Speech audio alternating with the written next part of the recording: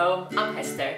Last month I showed you how to use scrap bits of fabric into making twine, and initially I thought I'd make this into a rug, but then I thought all these colours might be a little bit too much for my interior. I'd rather make a rug with just one colour twine, but then I thought this is perfect to make a vase. So this week I'm going to show you how to decorate a vase using homemade fabric twine.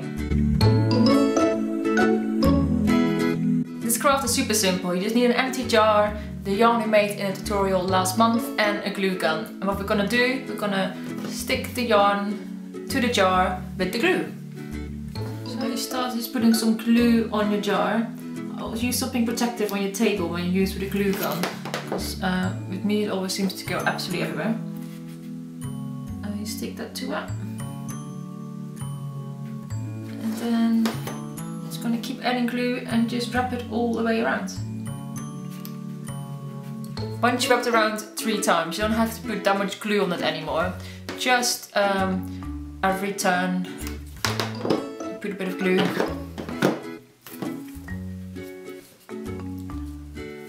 So you wrap it all the way around, and when you think, oh, it needs a bit of support, stick a bit of glue. So we worked all the way to the top. And now be very generous with the glue when you're about to finish. I like this to put it on the fabric itself. And then you just stick it in place. Careful not to stick your fingers on.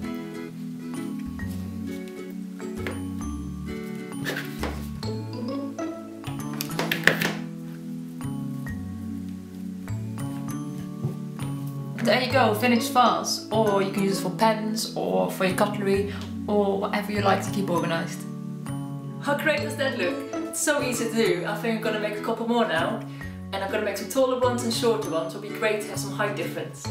If you enjoyed this video, please subscribe to my channel. Handmade Home brings you a new craft tutorial every Thursday.